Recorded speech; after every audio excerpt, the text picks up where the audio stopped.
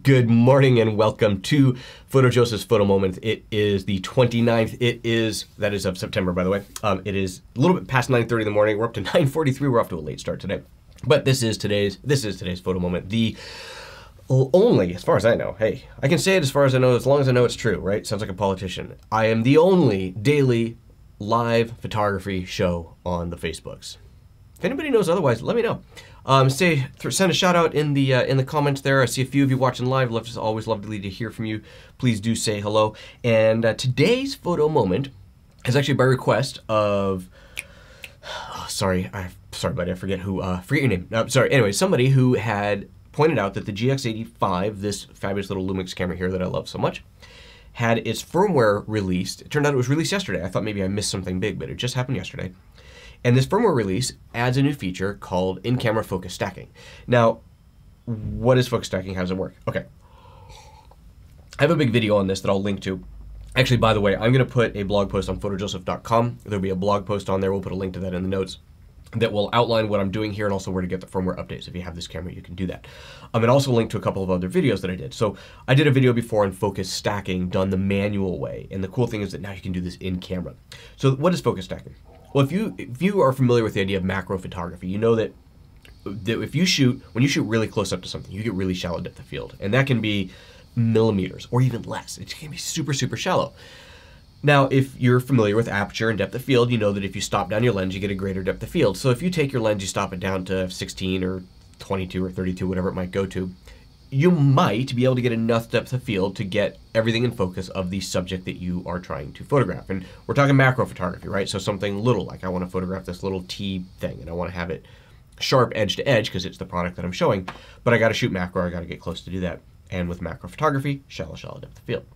So if you stop down, you might be able to get everything in focus, but by stopping down all the way, you end up using just the smallest bit of your lens. You're not really using the sweet spot of your lens. You're not getting maximum sharpness out of the image. So to get that, you want to open it up. Maybe not open up all the way. Let's say you've got an f2.8 lens. Usually most lenses, their sharpest point is stopped down one or two stops. So if it's an f2.0 lens, it might be at f2.8. If it's an f2.8 lens, it might be f4.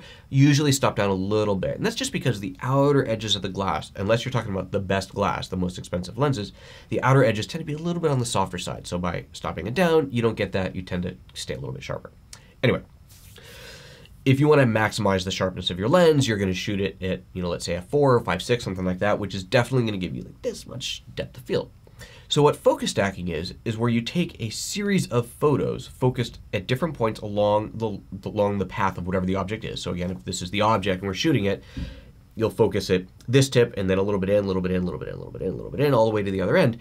And you end up with 5 pictures, 10 pictures, 20, 30, 40 pictures, just depending on what it is. And then you take those pictures into an app like Photoshop and you do focus stacking. That's where you combine the sharpest parts of all these images together.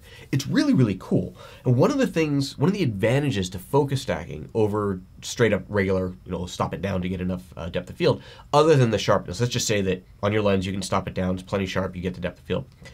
You all know that focus is a fall off, right? So if I focus on, let's get something bigger here.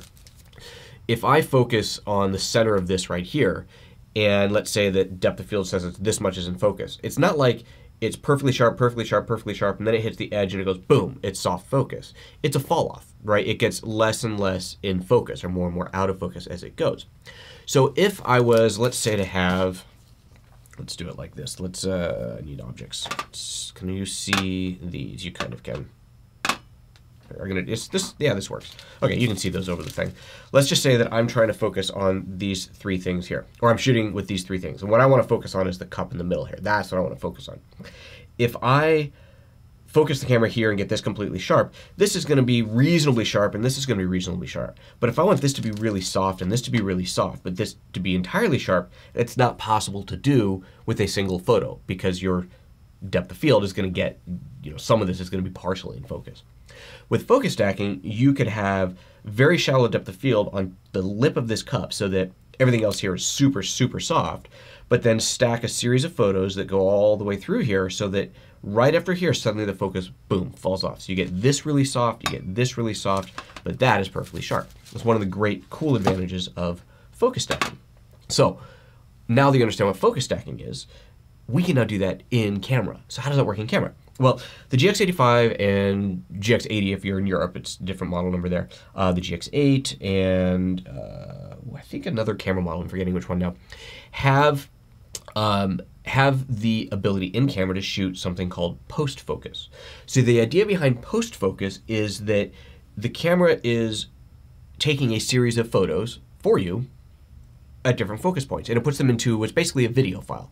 It is a 4K photo mode, and if you're not familiar with that, what 4K photo mode is it's a mode where you're shooting 4K video, but it's in a 4:3 aspect ratio, so it's like a picture, and 30 frames per second, you have these pictures in there that you can extract frames from. Well, if you're doing post-focus in 4K photo mode, then what you get is, instead of the idea being there's action happening in front of you, you're trying to freeze the moment, the camera actually changes focus one tiny little step at a time, one frame at a time, so that all of those frames of those 30 frames per second are at a slightly different focus point. And in the camera, what you can do is then touch the LCD to say focus on that, focus on that, focus on that, and it changes focus as it basically just jumps to a different part of the video file as it focuses from one point to the other. Crazy cool. So now what you can do is take that post-focus file in camera and say, hey, build a focus stack out of this image. And you can even build it out of a portion of the image, or video, let's call it a video. Out of the portion of the video, you can say, right, it focused from, if I'm shooting this scene here, well, if I was shooting, okay, I realize you can't see that. If I was shooting, back to my setup here, if I was shooting and it post-focused all the way through to this, I can say only grab from here to here and make that part in focus and the rest of it leave out. Crazy cool. So that is what is brand new on this new camera, camera with a new firmware update, and that's what we're going to show. So now normally I would show you things on the camera by connecting the HDMI cable to the camera so you can see through it. However, when you go into post-focus mode, the HDMI turns off. I don't know why, but it does. And it says on there HDMI disabled, post-focus is on. So I've had to set up a camera here to point at the back of the camera here so that we can do it this way. So let's see what this looks like. That looks reasonably well. I think we can see this. Okay, cool. So the camera's already in post-focus mode. If I go into the menu and go to camera mode, there's post-focus, and post-focus is either on or off. So I've turned it on. So now that post-focus is on, if I, let me shut it back, go ahead and take a picture, and do I need to darken this? Yeah, I think it's okay. If I take the picture, you're going to see the little green squares that bounce around showing all the different parts of the scene that it just captured. So that was that row of images that the row of squares that you just saw were all the different focus points that the camera saw. It focused on those and basically racked through it throughout this video file, the 4K photo video file. So now we have a video file, a 4K photo video file that is a focus rack from start to finish. And we can play that back and touch on the screen to grab different points. So let's go back to that. Hello, there's right camera. I hit play. There it is, and it's you see it says up there post-focus play. I can tap the screen or I can hit the arrow on the pad here. There we go. So that's on. And now, as I touch on a different part of the scene, you can see how the camera's focusing on that. Crazy cool, right? Isn't that really just bizarrely neat? Okay, so that's what post-focus is. So now I can build a focus stack file out of it. And see, there's a little button at the top, a new one there, FN3. I don't even know which button FN3 is. Oh, it's actually this one right there. But I'm just going to tap the screen. And it says focus stacking, auto merge or range merging. So again, you can choose to auto, meaning it's just going to take everything in the scene and stack it together, or range. I only want this part to that part to be in focus. So let's take a look at the range merging, because this is just crazy cool. Let's go back to this. So I tap on range merging, and now I can tap on something. See it tap there, and then I can tap on another point in the back, and it's showing now all those green squares what is going to be brought together. And then I tap this button here, and it says, do you want to merge the chosen focus point into a picture and save? I say yes, and it does it. And it says creating an image, and we wait a moment. This is big, crazy computing stuff going on inside this tiny little camera, so give it a moment. And it is taking the sharpest parts of each one of those frames and blending them together. So cool. And this, by the way, even though this may take a moment in the camera, this is still way faster than doing it in Photoshop.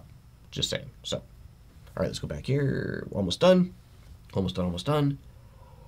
And there we have it. So there is an image where that is sharp and that is sharp. So the front foil thing is sharp, the back can there is sharp, and everything is set. That is so cool. So that is in-camera focus stacking. New firmware update is the 1.1 update on the GX85 and GX80, and it's fabulous, and it works. So yeah, I think this is awesome. I can't wait to play with this a little bit more. I literally installed this update right before this photo moment started, so other than doing it once at my desk to make sure that it actually installed and was working, this is the first time I've actually really done it. So I'm looking forward to playing with this a bit more and seeing what else I can do with it. I will take the results of this, along with instructions on how to get and install the software update, the firmware update. I will put all these on my blog. Go to PhotoJoseph.com. If you're watching this today or anywhere near today, you will see it as the top entry. If it gets past today, then you'll need to scroll down a little bit, but just look for a blog post about GX85 and in-camera focus stacking, and that's what you'll be looking for. Other than that, that's it. That is today's photo moment. This is a killer new feature.